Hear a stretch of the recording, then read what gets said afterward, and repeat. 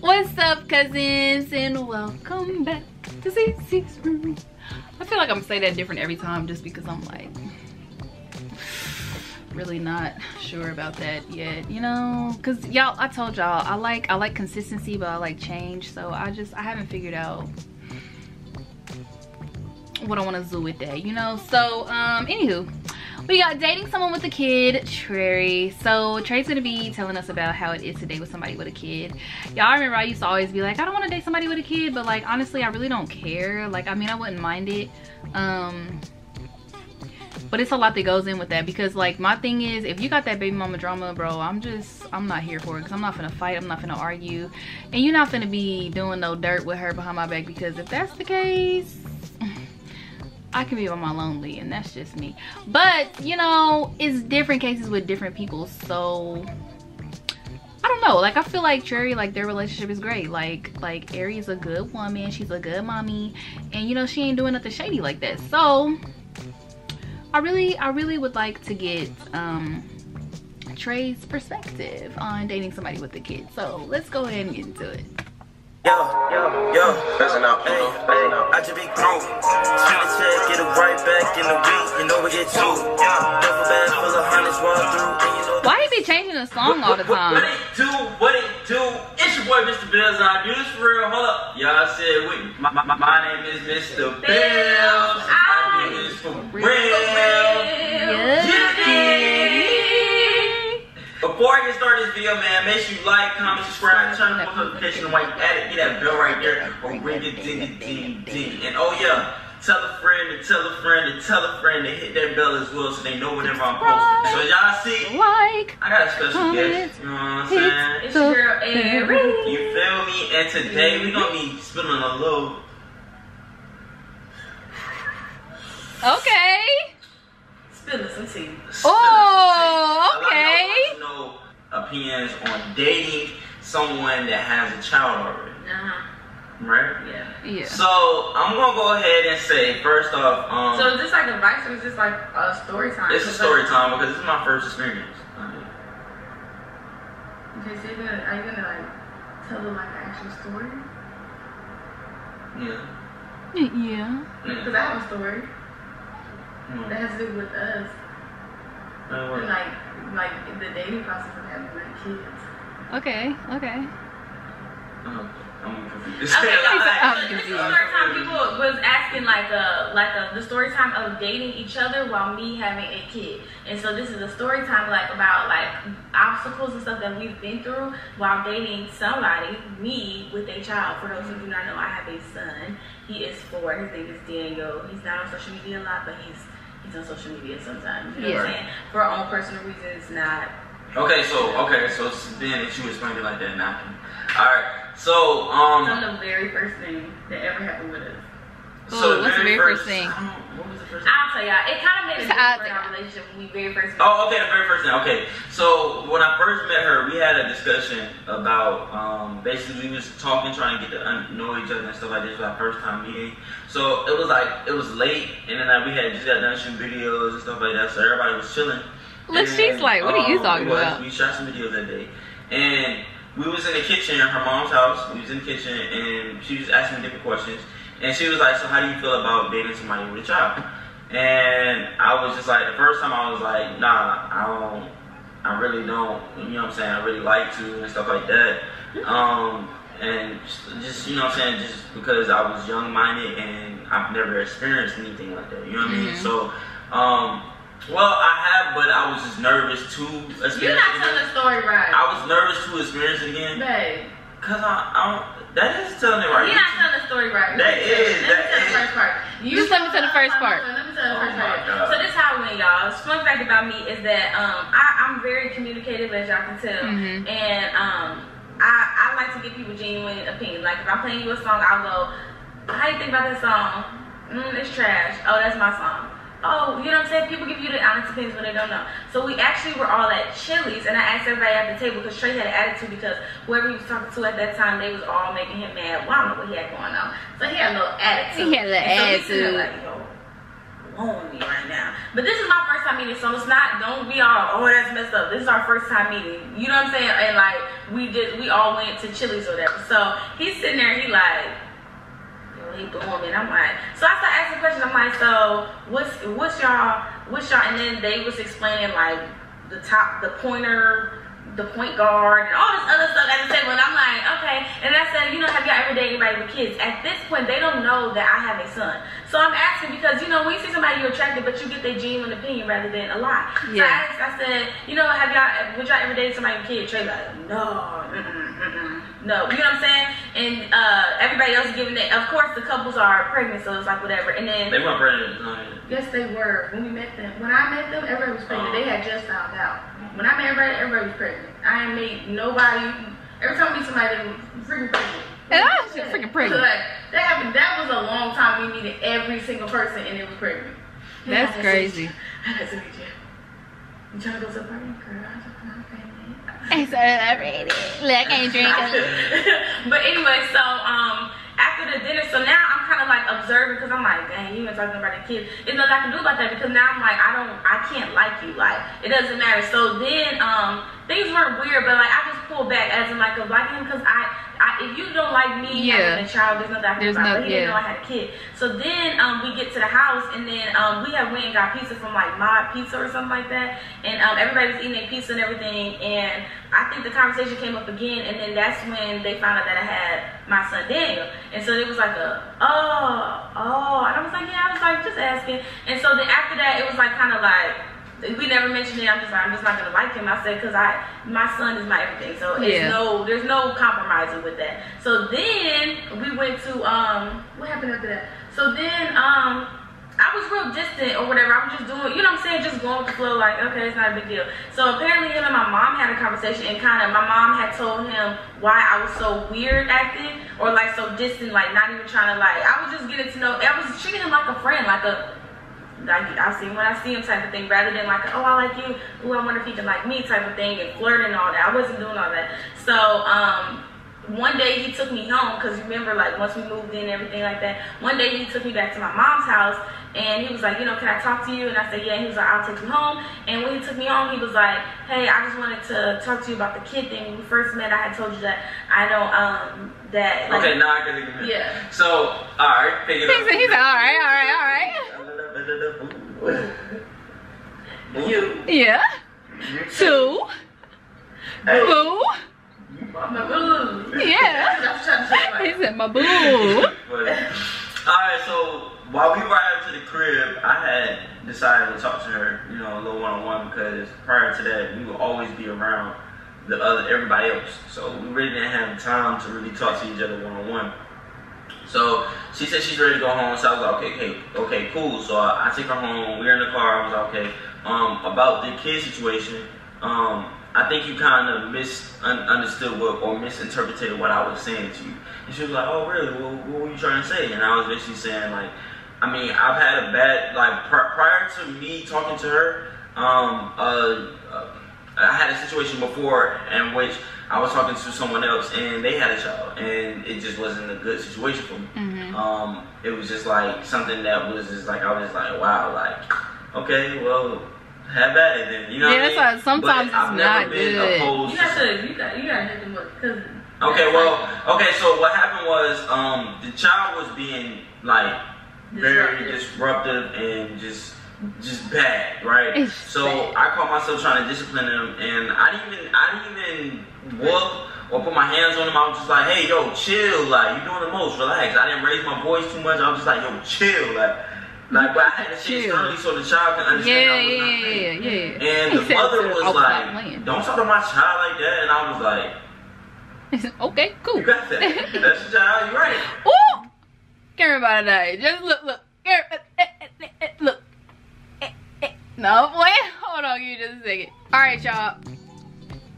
We back at it. Let me stop, bro. Trey is killing me with it. He was like, alright.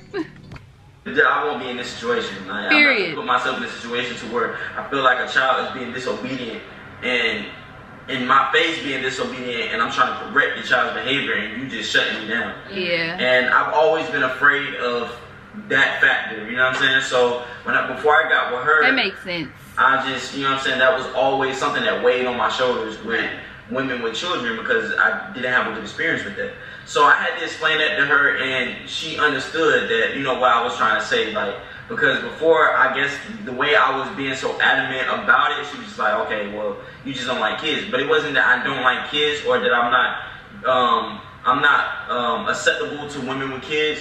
It was just the fact that I had a bad experience prior to her. You so know what I'm saying? Any way to prevent it? Yeah, it was just like a prevention thing. But being that I've been in their life, Dan is a great kid. You know what I mean? I don't have a problem with him. He's not disobedient. You say, hey, Dan, hey, chill out. Chill out. Listens, you know what I'm saying? And I can tolerate kids like that. You know what I'm saying? So that was what my mindset was prior to meeting her. And so that's why I was so adamant about it.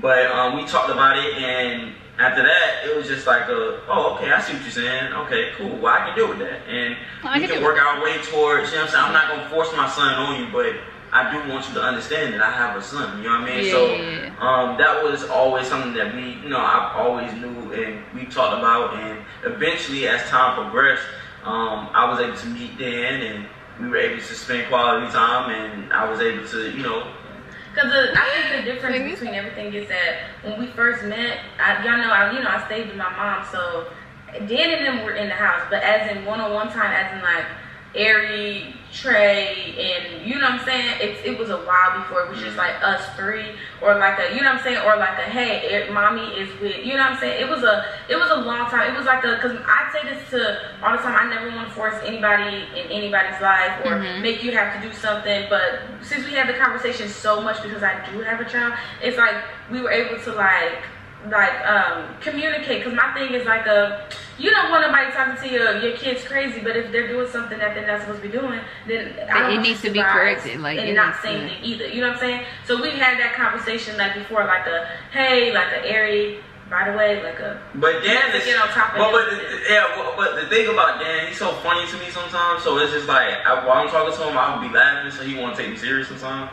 So Ari had to tell me like, hey, I need you to understand, when you're talking to him, you cannot be laughing, because if he thinks that you're playing, he's not going to take you serious. So, exactly. Especially since everybody came, the way everything went, it came in as Uncle Bill's. You know what I'm saying? Right. So when you're Uncle Bill's, but like nobody knows, oh, we're secretly talking. Like when you're Uncle Bill's, because I'm not, you know what I'm saying? I'm not, you know, like you're Uncle Bill's. Yeah. So at that time, Trey's laughing. Everybody's laughing if Dan does something ignorant. Everybody's doing, and I'm like.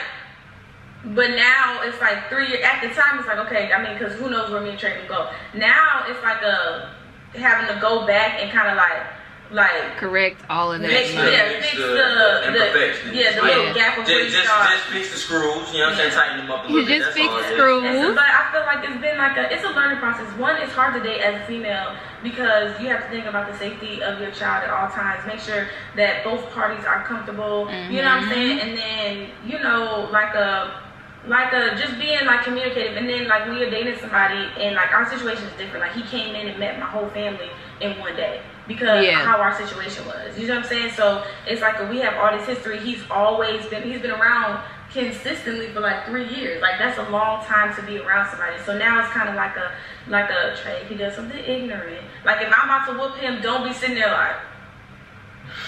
You know what I'm saying? But like it's a learning process. We just been trying to find like a nice little mix with it. So it's like okay, y'all, I'll be back, and then it's like a Trey, don't give him nothing sweet to eat, don't do this, I'm going downstairs for 5 minutes. You know what I'm saying? They play the game together or something, or they sitting there talking about I don't even know, or you know what I'm saying? It's just like a little balance. So I feel like dating while having children is like a It's definitely a learning experience. I mean, it's something that you have to like have patience with for both parties. You know what I mean?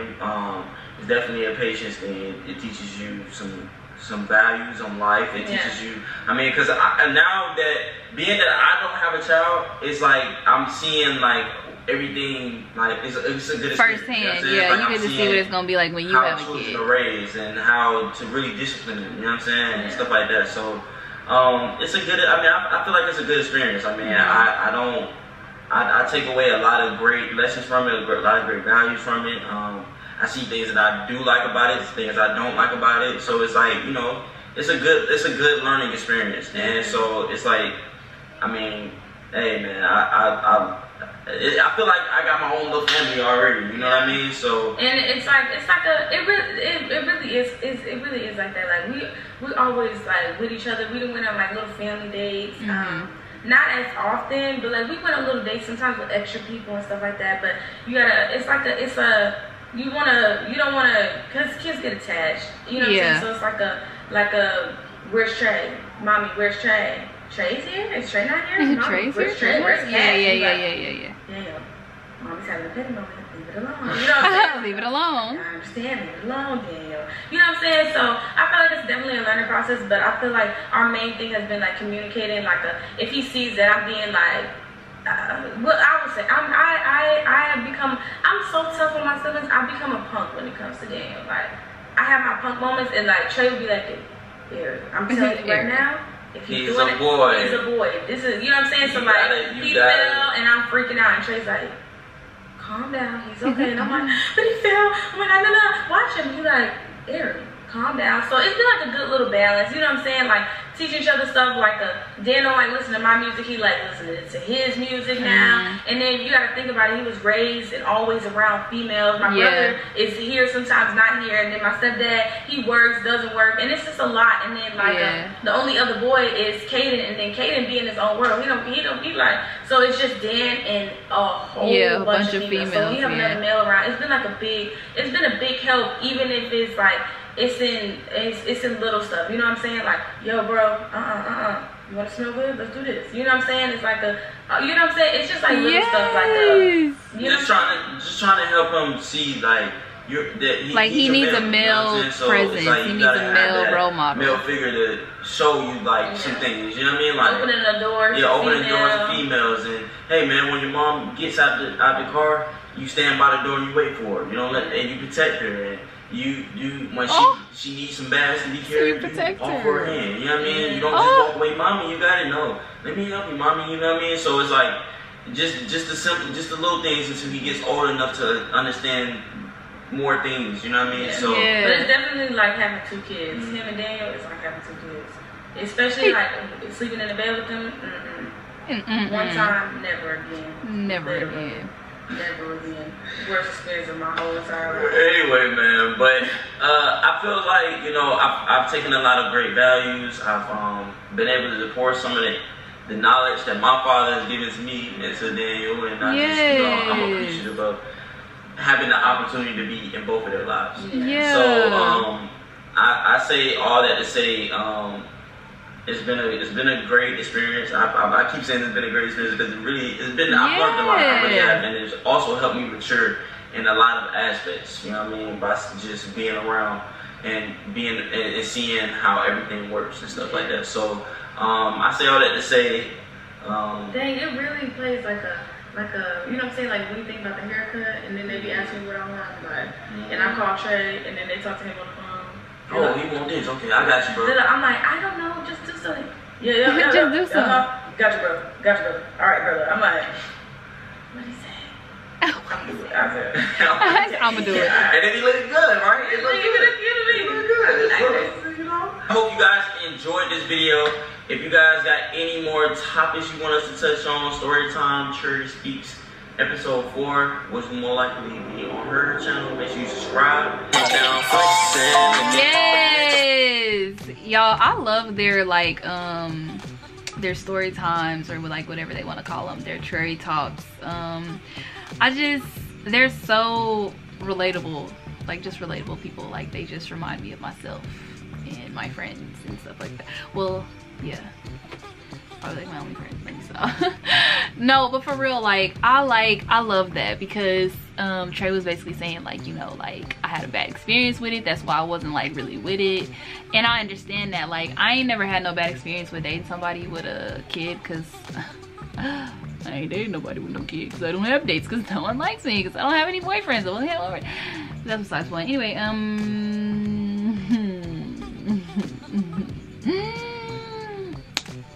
yeah, I mean, like I said, like or really like Ari said, like it's a balance. Like you have to balance it. And I don't have a problem with dating somebody with a kid, but it's a lot that goes into it. Like, I just wouldn't want the drama, the fussing, the fighting. I don't want to fight with your baby mama. Like, if you got a kid and we can live nice, cordial lives and live a happy, like, I wouldn't mind, like, the sister wives, like, not really sister wives, but, like, you know, me and her, like, we can be cool, but, like, I just really don't want to have, like, no drama with nobody, because I'm not a drama-filled person. I don't like to argue. I mean, I do like to argue, but I don't like to argue with, like, I don't want to argue over a child. I'd rather argue with my significant other. Like, I don't want to argue with no girl. Like, I don't want to argue with no girl. I don't want to fight. Like, I'm too cute for that. Like, I'm just too cute. Like, I can't be doing that. Like, that's just a lot. So, I don't know. It just depends on the situation. Like his first situation was bad. The second situation was good. Like, it's just, it's a circumstance type of thing. Like, it just depends on the circumstances, because I mean, it could start off good and end bad. It could start off bad and end good. Like, it just depends on the situation. But I mean, I wouldn't mind dating nobody with no kid. It'd be fun. Like, I feel like it'd be fun. Like, you know, like, I could be stepmom of the year. Like, like, y'all remember, like, I think it was like 2017, like, people was always talking like stepdaddies is winning. Like, oh my gosh, bro, people are so funny. But y'all let me know what y'all thought about this video in the comments down below. Like, comment, subscribe. Let me know what you want me to react to. And blue hearts or true hearts.